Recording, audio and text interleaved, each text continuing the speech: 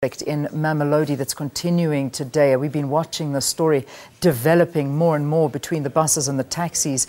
Our reporter there, Patricia Visagie, is in Mamelodi. Patricia, I hope you can hear us. What is the situation there this morning? Good morning, Leanne, and to our viewers. Well, I'm standing at the Deneboom taxi rank in the heart of Mamelodi. And Leanne, normally around this time, you would see a lot of taxis lining up, getting ready to obviously fare the various commuters to their various destinations. And today, it's quite a different picture that we see here at the taxi rank. It is quite empty, just a few taxis here and there, having few operators that are sitting in the taxis. Some of them that we did speak to saying that they're not operating. Of course, they're supporting the boycott, but they're waiting to hear from their leaders as to what is the way forward. Meanwhile, we also spoke to some of the commuters who are walking through the taxi rank, some of them really expressing their dissatisfaction with the whole situation, saying that they have been inconvenienced severely since very early this morning. We spoke to a gentleman just a while ago who said that he had to walk for about an hour just to get to the station because of the lack of taxis that is observed today here in Mamelodi. So it is quite a very tense situation. But while that continues, Leanne, the Autopax buses, on the other hand, they continue to operate under heavy police escort as expected, of course.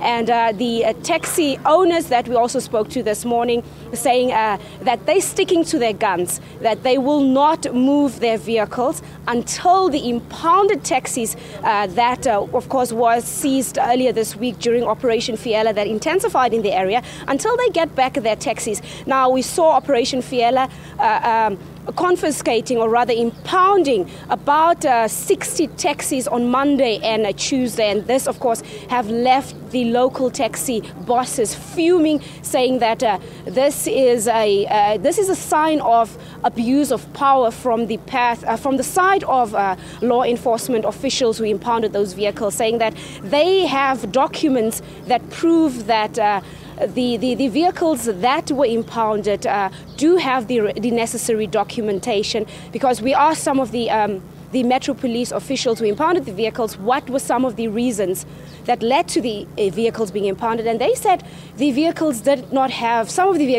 have the necessary permits.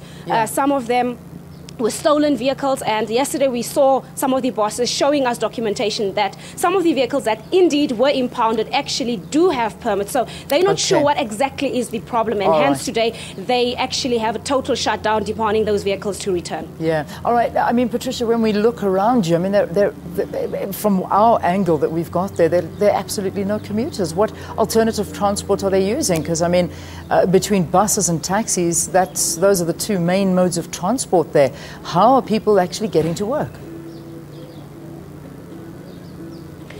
Of course, the buses are operating, as I said, under heavy police escort. The trains are also still operating. But of course, you would know the taxis are the links between the other transport modes. So some people told us that they had to walk to the station. Some are using the buses. Some have actually gotten lifts from other people, like maybe relatives and friends, to get from point A to B. But the majority of people are saying that they have been inconvenienced severely.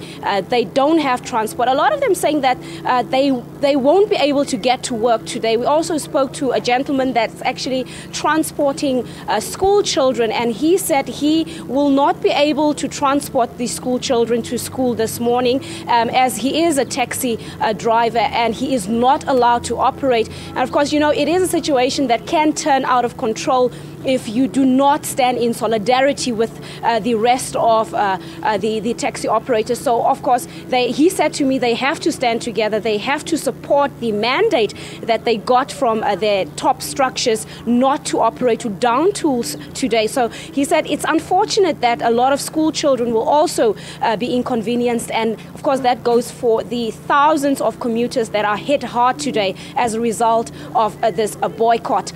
And we spoke to some people yesterday, and they said about 60% of Mamelodi residents rely on a taxi. So you can imagine how many people are left stranded today, Leanne. Indeed. Patricia Visagie, thank you very, very much for that update. We will get another one from you as the morning progresses. Let's take